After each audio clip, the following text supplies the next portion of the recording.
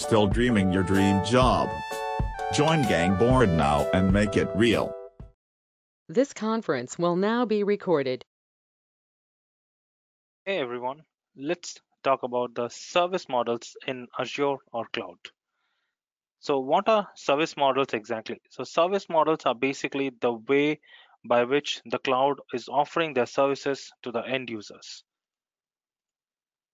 So basically before the cloud, if you remember, so there are the on-premise environments in which the entire infrastructure from the networking till the applications getting deployed were handled by the organizations themselves.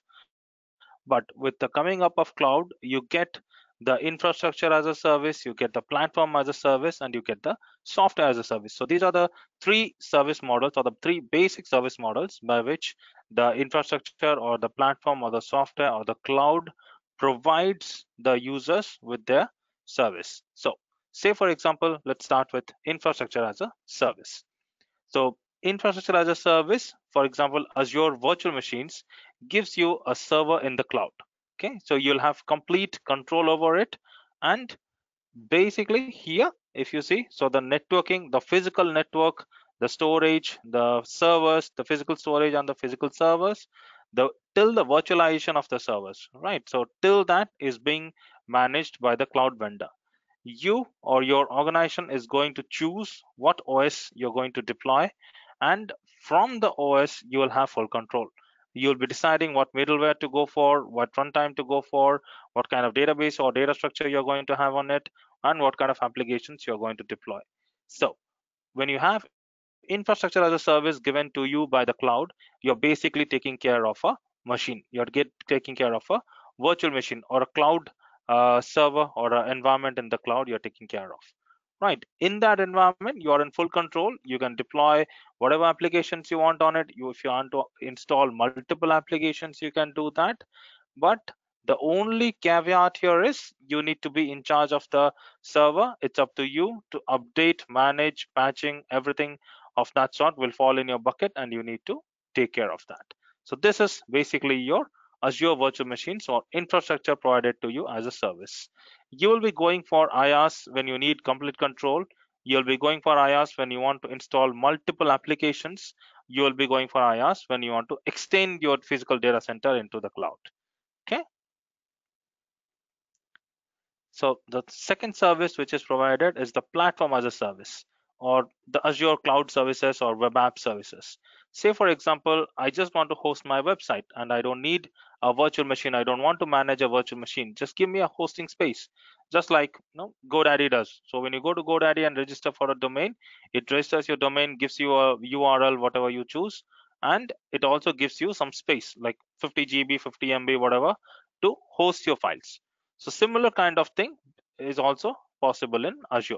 So here Azure will give you a space, a path in which you can upload your code, you can upload your files, and it will give you the link or the URL to the website in which your code will be running in the background and you will be able to see the web application.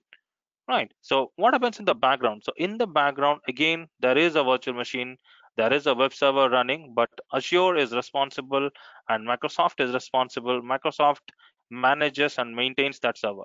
You don't have to own the server. You don't have to worry about upgrading, patching, server going down. Any of the issues of the server, you don't have to hit your head about. You just have to worry about your code and about your application running in the cloud.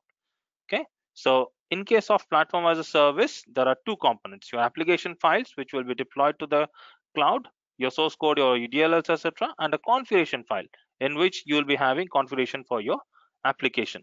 So these two combination will spin up your web roles and worker roles. So your web role is nothing but a web server or Azure VM that is pre-configured as a web server, maybe running IaaS, and it will automatically have your application loaded on it by the time the server fully spins up. So you don't have to spin up the server or anything. You just need to start your web application and internally it will spin up the server for you. Okay, so this will create a public endpoint, basically a URL for your application, and it could also be an API or something similar to that. Okay, so with the cloud services, Azure handles all of the operating system details, your upgrading, patching, and everything, and you just need to worry about your application. The other concept of worker roles comes here. So worker roles are basically some services which run alongside your web roles, and these are responsible for performing the computing functions to support your application. So basically getting your telemetry data, basically taking the request from the user and giving it to the server. Whatever things happens in the background is done by the worker role. Okay, so this is basically the structure of the platform as a service in cloud. The final one, that is the software as a service. So any of the applications you take into account now, let it be Google, let it be WhatsApp, let it be Facebook, everything is a software as a service. You are using the software as a service. You're not installing it, you're basically installing the client in your mobile devices. When you upload a file into Instagram or you upload a file into Facebook, it doesn't stay in your device. It goes and gets uploaded to the cloud, and it is available in the cloud. So basically you are provided a software as a service. So as a part of the software, say for example, if I'm from Facebook, I'm responsible for managing Facebook. I don't have to worry about what virtual machine is it running. Is it a Linux machine? Is it a Windows machine? What kind of services they are hosted? If my servers are running, is my database is running? I don't have to worry about that. I just need to worry about my software. So the entire structure here, from networking till the application, everything is managed by the vendor, and I just need to worry about my application. So let it be Office 65, let it be Basecamp, let it be Salesforce, okay, websites in Azure. So all these things are basically software as a services. So most applications today are built on cloud platform due to low cost of entry and the prices continually falling and the ability to scale up as your customer base grows. So if it is Dropcam, SmugMug, Netflix, got a million customers tomorrow also, their infrastructure would be able to accommodate them. Okay, so that's basically your software as a service. Apart from these three major service models, you also have database as a service, you have got chatbot as a service, you have got cognitive services, you have got search services, and a lot of other services are there. But these are the three fundamental and major service models in cloud, which provide you the services of the cloud in three ways: your infrastructure, your platform, and as a software. Thank you.